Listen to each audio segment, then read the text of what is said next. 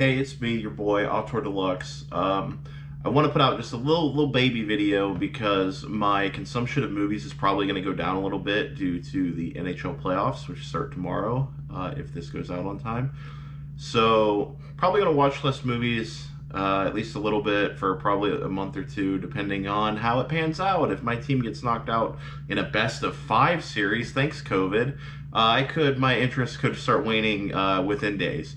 But I'm really looking at this as a big opportunity to watch a shit ton of hockey, no obligations, no job, no significant other. Thank God. It's a horrible life, but no anything. So yeah, I can just watch hockey till my eyes bleed. So I probably am going to do that. So movie intake might go down a little bit, but I did want to kind of recap July. I watched about 40 movies. Paris, Texas, you guys really like that? People really like that? That had been on my list for years. I finally watched Paris, Texas. Visually fucking stunning, like visually incredible. There's some great shots, great color palette. That Harry Dean Stanton performance is fucking didn't do anything for me. That story didn't do anything for me. The end of the big sequences between the glass didn't do anything for me. I really kind of shocked. You guys let me down. By you guys, I mean like film Twitter and just movie people that have been telling me I need to watch Paris, Texas for 10 years on Tumblr. Yeah, not good. Didn't like it. Also, recently watched The Rental that came out this year. Alison Brie, directed by Dave Franco, her husband, some Franco, not James. That had so much potential, and by the end of it, I was wishing that it was better because it could have been really good, but it ended up just being kind of a forgettable horror movie, and it bums me out because I think it either could have spawned a really good franchise or there will be a sequel because they leave it wide open for a sequel. There could be a sequel where a different director, a different writer gets a hold of it and makes it way better because that premise is incredible. It's a great premise. Alison Brie is pretty good in it. Other than that, the dialogue was horrible. The dialogue was cringeworthy. Artie, the Strongest Man in the World, is in it. Toby Huss, I think is his name.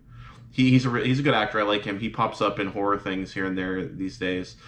But it wasn't bad. I'm not going to go out on a limb and say it's bad, but I wouldn't make it a rental if you don't pay money to see it. Wait till it comes out on a plane or no. Oh, and also I saw Badlands. I'm trying to plug the holes in my Terrence Malick viewing.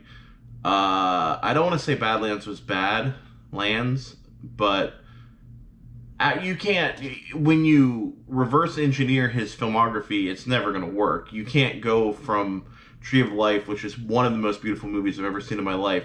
You can't go back 40 years and expect this amazingness. I like to give directors benefit of the doubt with their debut.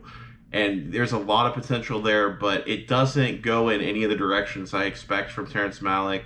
It doesn't have that, quiet spirituality. It doesn't have the swooping amazing shots. It does have some breathtaking shots. That story didn't really do anything for me. Performances are okay. The main character is very unlikable, but I think that's obviously the fucking point. But yeah, Badlands, it's not the Tree of Life, but if you go in expecting the Tree of Life, of course you're not gonna like it. So it's okay. So evidently, Time plus unemployment times Criterion sale equals my inability to have self-control. It's got to come out somewhere. So used to be alcohol, drank myself nearly to death. Now I just eat myself to death. I'm trying to get a handle on that. But the other way it's kind of slipping through right now is buying Blu-rays. I've been going fucking crazy. For whatever reason in the pandemic, people are putting Criterions on eBay like crazy, but the Criterion sale at Barnes & Noble, which I believe is about to end, has been going on for the last couple weeks. So I do have a little bitty haul. I want to show everybody my little haul, just because it's a way to talk about movies, because I'll have them physically in my little hand. So I got this one. I got Marriage Story. This one, actually haven't popped it in yet, but the presentation is great. It's got their little notes to each other. I'm not going to pull them out, but they have their little notes to each other from the end of the movie. And I'm really excited to watch this one. I just haven't gotten to it yet. Marriage Story, great movie, probably my favorite of last year. I got Love Streams. I got this. This is a blind buy because I have all the other Cassavetes Criterions, so I decided I need Love Streams, so I got it. Excited to watch that. I actually watched Gloria recently. I was not a big fan of Gloria, but that's kind of more of a commercial movie. I think when Cassavetes is doing his own thing, it's better. Also, speaking of Cassavetes, got Husbands. Watched this recently, really liked it. Decided to catch it on sale. Peter Falk is great in this. Ben Gazzara is great in this. Cassavetes himself is pretty good. Yeah, I don't remember how I reviewed it. I think I said it was too long, which it is. But there are good things in here. And like I said, I have that Cassavetes box set, so I gotta have them all on my shelf, or I have a panic attack, and I might die. Also, I got Day Trippers. Day Trippers is really funny. I really like it. It feels like it's in the vein of like Seinfeld and Curb Your Enthusiasm. Just very 90s, very New York, very quirky, funny, indie. Really good. I guess it's the guy, the director. I mean, I should know this stuff, but the director went on, Greg Mottola went on to do Superbad and a couple other comedies. And also I got The Driller Killer, not a Criterion. I got this Arrow. I don't even like this movie that much, but it had a really cool slipcase, and it didn't come with it, so I didn't get the fucking slipcase. So, I mean, this movie's okay. I like Abel Ferrara. I really like Miss 45, but that's kind of hard to find on Blu-ray. I haven't looked recently, but it used to be hard to find on Blu-ray. Definitely prefer Miss 45 over Driller Killer, but I'm going to give this another watch, and, I mean, if I hate it, I can sell it. Also, recently, I got this bad boy. The Midsommar Director's Cut. This thing's beautiful, and I'm happy I got it. So I see this online quite a bit, that the A24 store is like the supreme of like boutique Blu-ray. Because I mean, look at this. Look at this thing. Like, you can't bind that. And it's just the movie. Like, you just put it in. There's no extras or anything. A lot of people are on Reddit crying that they feel duped. I don't feel duped because, I mean, look, this... Like, I got it for this. I got it for this sexy little artwork. And you got the forward by Scorsese. So, I mean, I don't feel duped. But I do feel like a bit of a dumbass because I accidentally bought it on 4K. And I don't have a 4K Blu-ray player. So... I can't watch it. Ended up downloading it. So basically I spent $50 for a booklet.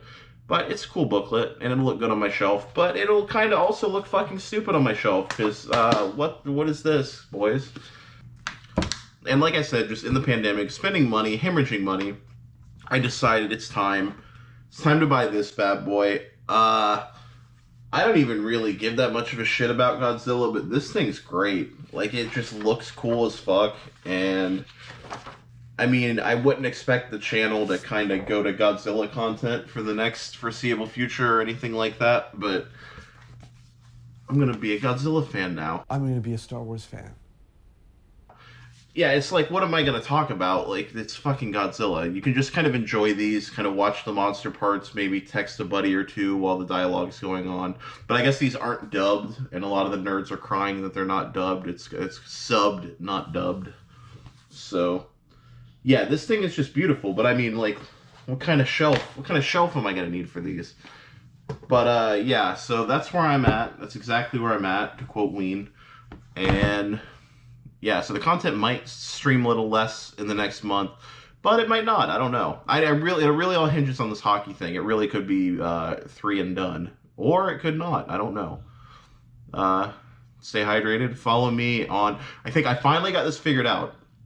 If you go into Letterboxd and you type in Auteur Deluxe, I come up. I come up as Auteur Deluxe and @Ween, but I think I'm going to stop saying the @Ween with 3 E's. Auteur Deluxe. Look up Auteur Deluxe under members. You'll find me. You'll see my beautiful face. And also follow me on Instagram at Auteur Deluxe, and follow me on Twitter at Auteur Deluxe. The Twitter is almost defunct. I barely use it. But if you want to sub some more, I might start using it. So, fair warning. These are weird times. These are weird times for movies. Nothing's coming out. So, I mean, what am I going to tweet that's going to, like, catch on? I don't know. Twitter's kind of dead. Thank you. Stay hydrated.